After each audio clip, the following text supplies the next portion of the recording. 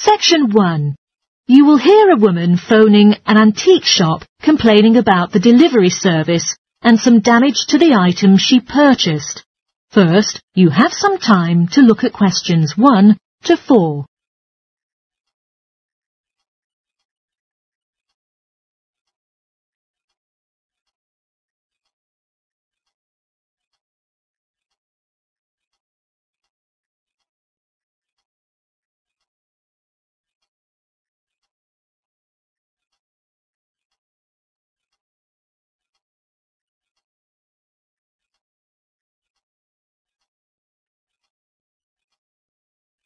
You will see that there is an example which has been done for you.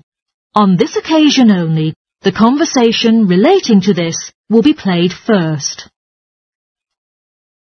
Hello, this is the complaints centre of the service department at Clifton Antiques. Before we start, I'll just need to take more details from you, okay? Sure, no problem. Well, could you please tell me your full name, madam? It is Anna Lumley. That's Anna, L-U-M-L-E-Y. The caller's name is Anna Lumley, so Anna Lumley has been written in the space. Now we shall begin. You should answer the questions as you listen, because you will not hear the recording a second time. Listen carefully and answer questions 1 to 4. Hello, this is the complaints centre of the service department at Clifton Antiques. Before we start, I'll just need to take more details from you, okay? Sure, no problem. Well, could you please tell me your full name, madam? It is Anna Lumley. That's Anna, L-U-M-L-E-Y. All right, L-U-M-O-E-Y. Not exactly. The fourth letter is L, not O. Oh, sorry. Let me rewrite it. And may I have your contact number that we can use to reach you during the week? Sure. My mobile phone number is 077-876345. Great. Now what can I do for you today, Anna? I placed an order for a large quantity of items with you last week, on the 20th of February, and had been expecting them to arrive at the office in a week. However, only half of the shipment has been delivered. I would just like to ensure that they haven't gone missing in transit. All right, madam. It's a pity we have caused this inconvenience to you. I'll look for the parcel track record and see if I can give you a date when you should receive the rest of your order. What was your delivery address listed? I made the arrangements for the parcel to be conveyed from your warehouse on Ardale Road to my office address at 235 Arkandale Road. Sorry, could you say it again, the address? 235 Arkandale Road, A-K-E-N-D-A-L-E.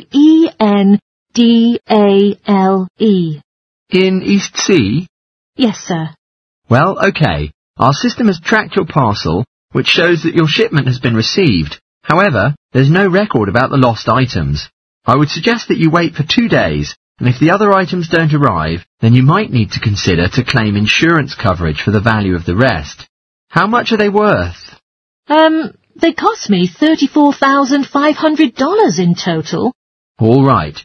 For this amount, I think 10% will be covered by the insurance company. Therefore, you could claim $3,450 from them.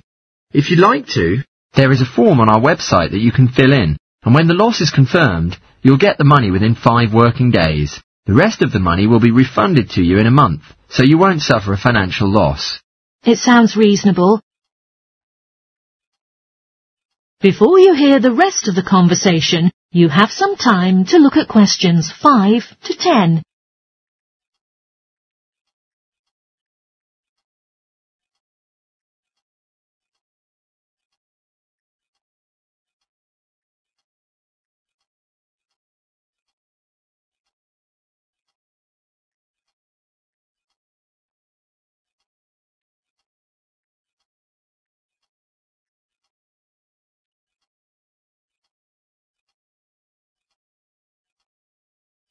Now listen and answer questions 5 to 10.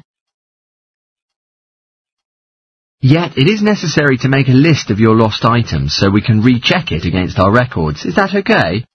Of course, okay. It is unfortunate that a few of the missing items are one of a kind and thus irreplaceable. Also, there were many small items that aren't very valuable, like lamps and chairs. However, there was a large item of antique furniture and a bag filled with first edition books, which was some of the first ever to be printed on a press. Right, okay. Anything else? Yeah, there was also some important items, a Victorian rocking chair for my daughter, some large oil paintings originating from the Edwardian period, and a few decorative fruit bowls. Right. Okay. I've taken down the list of these missing items, so I'll call the warehouse to see if any of them are still there. Ah, I almost forgot. There are several other pieces that I've spotted on your website and wanted to order. May I do that now? It is definitely okay. Would you tell me a little about the items that you're looking to buy? There is a gold clock and a golden-framed vintage mirror. Okay, perfect. The charge will be taken from the payment card that you used before. You can expect them to be delivered within the next week. Is there anything else that I can do for you today? Yes, I received 2 damaged items in the shipment, so I need to claim for a partial refund. Oh, sorry. I need to know more about the details of the actual damage over the phone line before you put in a full report. What kinds of pieces are damaged? A drawer is missing from the antique mahogany desk, and I also spotted a dent on one of the corners, so it's basically unusable. I see. Do you know how much it will cost to repair it? No. Well, I don't think it's repairable. I will have to buy a new one. Sorry. I'll take a note of that and see what we can do for compensation. Anything else? I also purchased a set of dining chairs with navy leather padding. However, the colour is faded and one of the legs has completely split down the middle. Okay. Are there any other damaged pieces? Yes. There is a set of Chinese crockery to furnish my dining room table, but when I opened the case, I found that a cup was lost and that some plates had smashed. 4, actually. And is that all of the items? Yes, I think that's all. Right. I'll estimate the value of the damage and a refund will be issued. Okay. Cheers for your great help. No problem. My pleasure. Goodbye. That is the end of section 1. You now have half a minute to check your answers.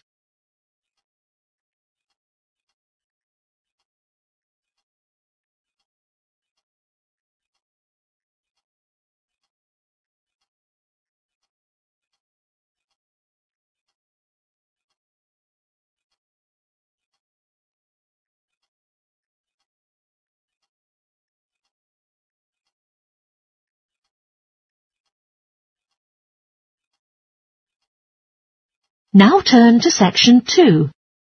Section 2. You will hear part of a broadcast for tourists about the popular holiday region called the Trelloa Valley. First, you have some time to look at questions 11 to 14.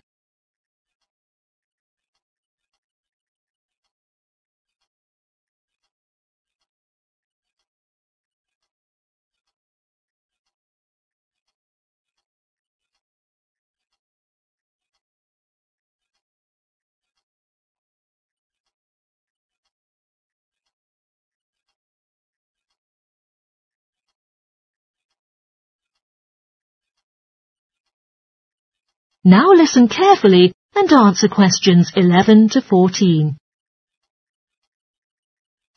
An unspoiled, splendid scenery takes its shape in the valley and estuary of the River Trelloa, abundant with wildlife, as well as views of historic interest. There are lots of channels to explore the area with the wonderful public transport networks.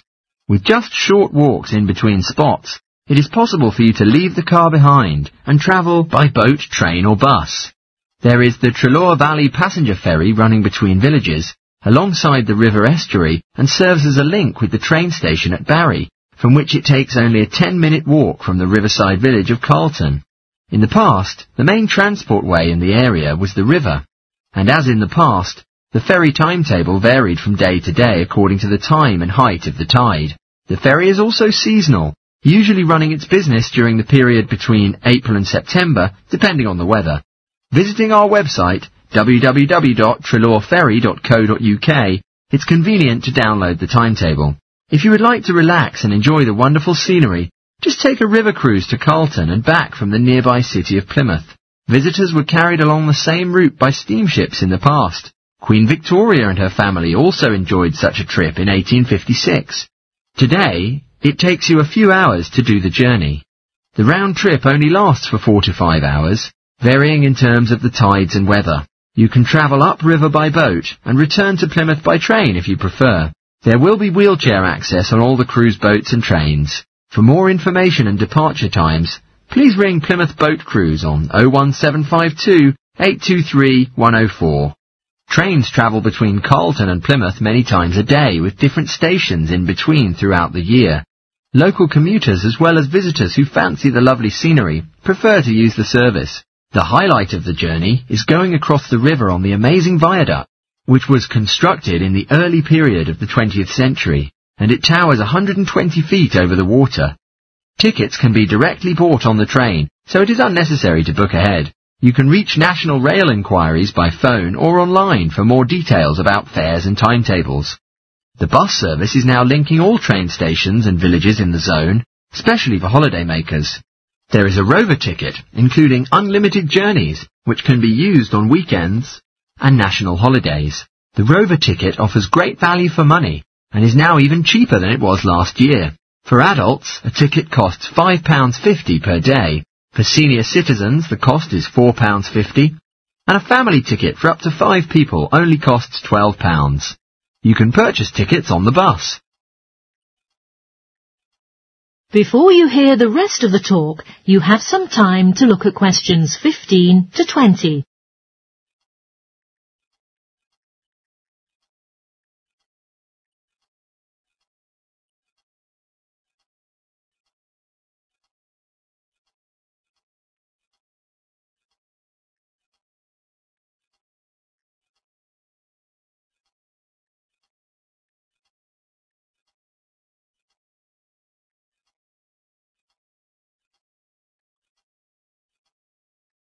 Now listen and answer questions 15 to 20. At the centre of the Trelaw Estuary area is the historic riverside village of Carlton. The main road comes into the village from the south, and for those who are riding by bus, it turns left just before the bridge and stops in the lay-by on the left-hand side. From there, it's just a short walk to Carlton's various attractions. If you're arriving by car, you have to leave it in the main car park. Go over the bridge, take the first turning on the right, then go on until you come to the end of that road. It's the only place to park in Carlton, but there's no charge. If you're interested in local history, there's a museum in Carlton with farming, fishing and household implements from the late 19th century. As you come in from the south, cross the river and go straight on the same road until you reach the end.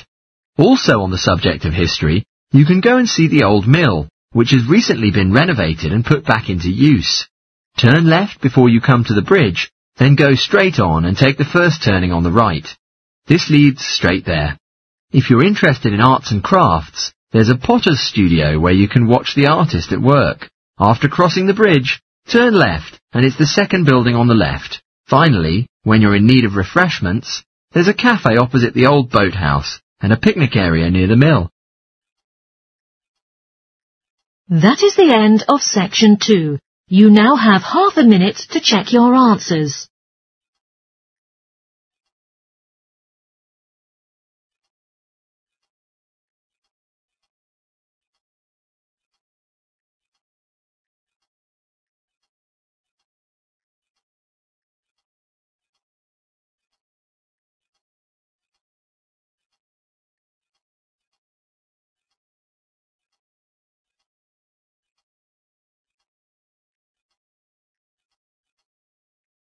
Now turn to section 3.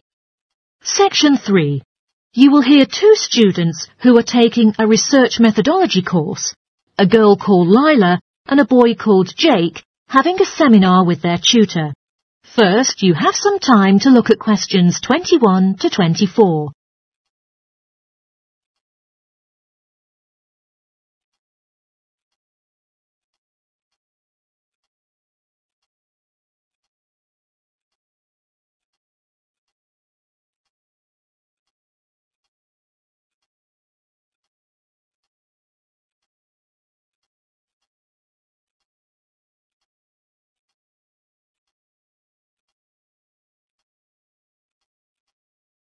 Now listen carefully and answer questions 21 to 24.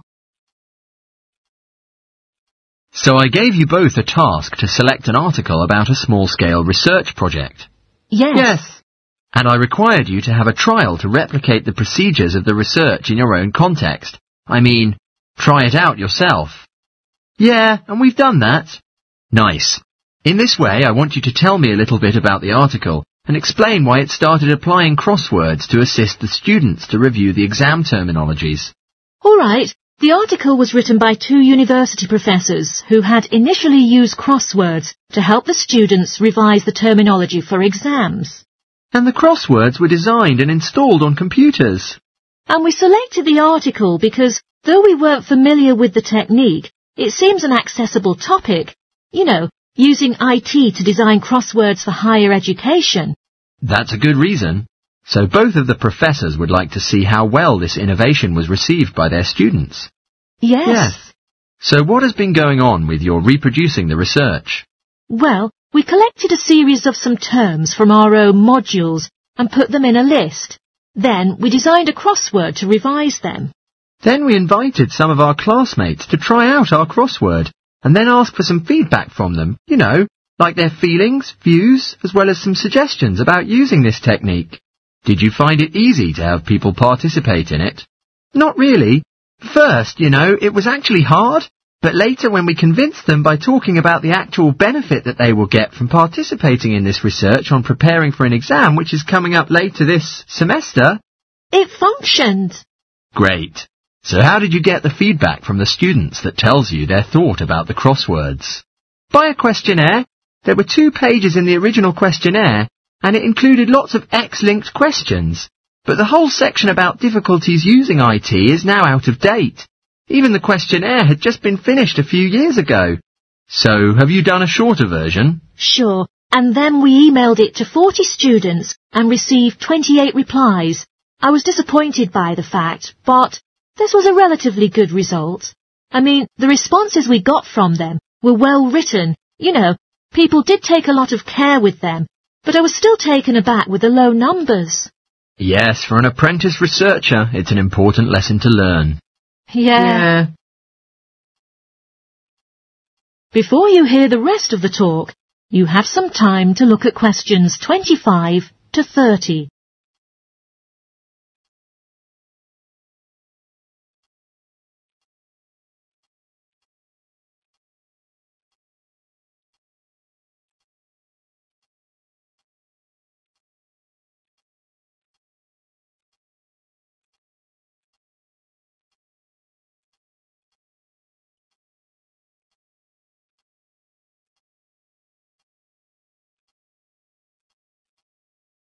Now listen and answer questions 25 to 30. So what was your result? Well, basically their feedback was extremely positive. The students said that crosswords on a computer really helped them not to get distracted and stay focused on the work in hand, which is better than other ways of doing the revision that are often disturbed by other things. Yeah, that was really clear, but I was struck by the fact that they hardly featured having fun in their responses, nor did anything to do with spelling of hard words, which I thought would apparently be a benefit. No? Okay. Their responses also said that the crosswords hadn't really prompted their general motivation to study, but it had highlighted the gaps in their memory, so they could figure out what kind of work was necessary to do further. Right. So how did your findings compare with those done by the original researchers? There were a couple of similarities, but... We still found 2 primary differences. Compared with females, more males liked the technique, yet the original findings were the reverse case. Also, our respondents said they wouldn't mind doing a crossword in the final official exam. Even in the original study, it showed that even if crossword makes exams shorter, they would not like it to be included. But for informal purposes, of course, both sets of respondents said doing more crosswords would be of great interest to them, like revision and so on. Right. So let's think about the whole project and what you've learned from it. Well, it really took a long time. Yeah, and I don't think we handled that aspect well. It could have gone worse. I mean, there was not much data collected, so we didn't have to spend ages dealing with it. And since we'd already done a course on numerical data processing, there wasn't much new for us. Yeah, definitely. Anyway, I think the questions we designed were good, so that the data we collected was manageable. Yeah, it really helped having the original study to guide us, as it were, and that helped us to see what a good instrument research is. What questionnaires should be like? Absolutely, we got a lot from that. But when we were writing up the project, we weren't sure on how to acknowledge the work of the original study. You know, our referencing. No, that's what we both need to learn in the future. Actually, that part's been great, finding ways to share and support another person. That's the real plus from the project, learning ways to do that. Well, it's obviously been very successful. That is the end of section 3. You now have half a minute to check your answers.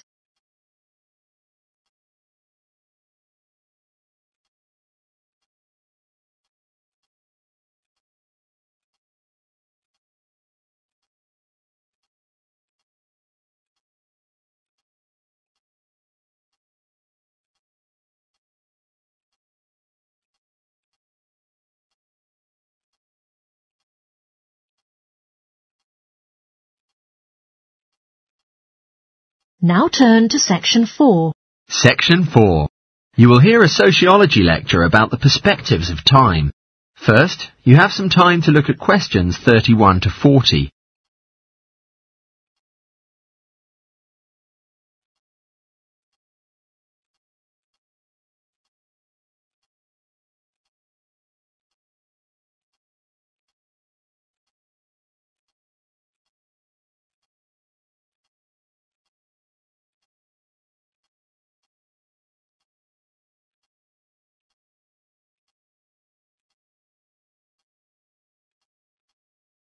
Now listen carefully and answer questions 31 to 40.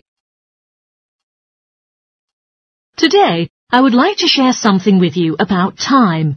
Particularly, I'll be looking at the way we think about time and how these perspectives of time structure our life. Social psychologists have pointed out that there are 6 ways of thinking about time, which they regard as personal time zones. The first 2 types of time zones are based in the past. Past positive thinkers usually spend a major part of their time looking back to the past, which means they're in a state of nostalgia, where they fancy remembering moments of happiness, such as birthdays, marriages, and important times of success in their lives. They are those who have the habit of keeping family records, books, and photo albums.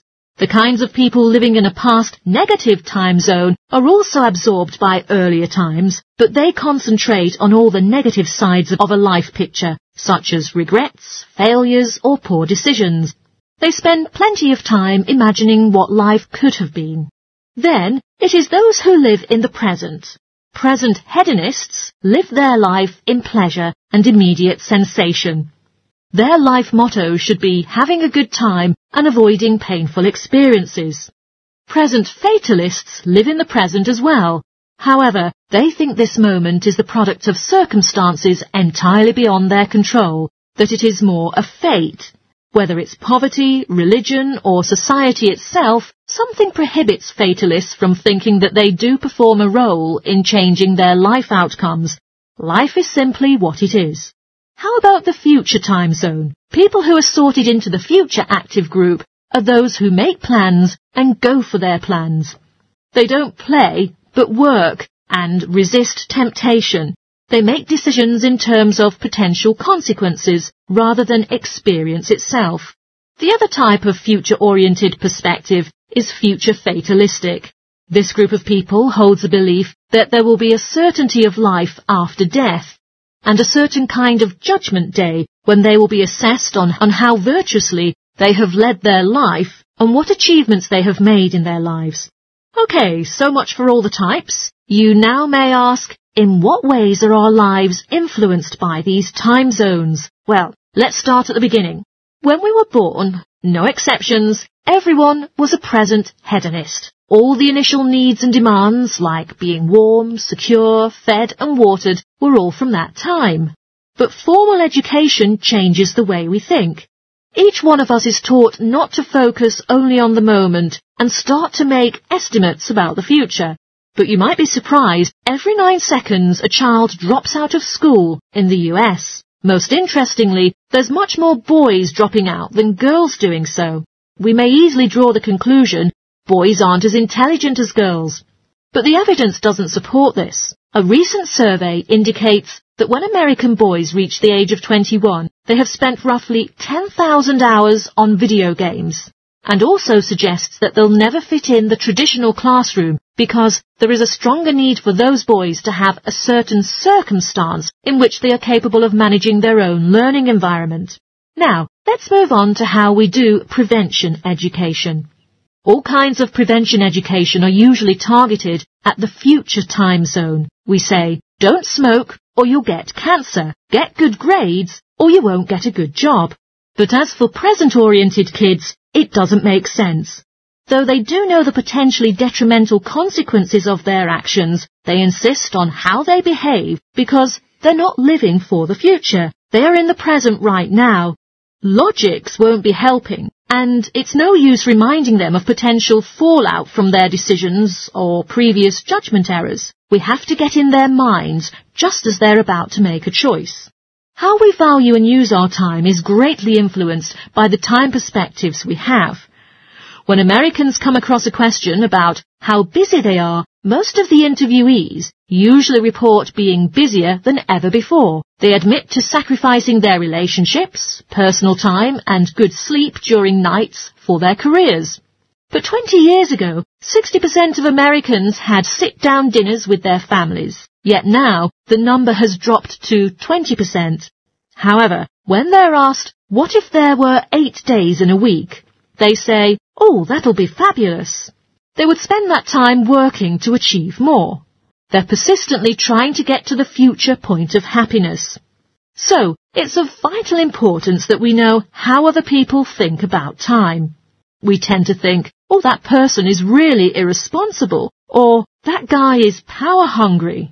But often, what we care about is not the fundamental personality differences, but only various approaches of thinking about time. Rather than distinctions of characteristics, seeing these conflicts as differences in time perspectives can promote more effective cooperation between people and get the most out of each person's individual strengths. That is the end of section 4. You now have half a minute to check your answers.